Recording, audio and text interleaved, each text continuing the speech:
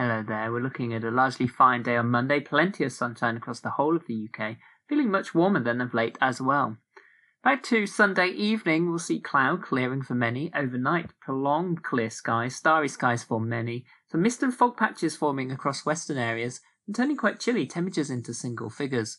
But a sunny start for many on Monday morning.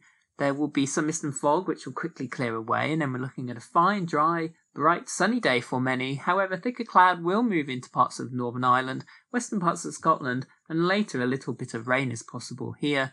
But feeling very warm, winds light coming from the south, highs around 25 to 26 Celsius towards London. Through Monday evening, it generally stays fine. The patchy rain across northwestern parts of the UK does trundle a little bit further south and eastwards through the evening time, but most places will stay dry.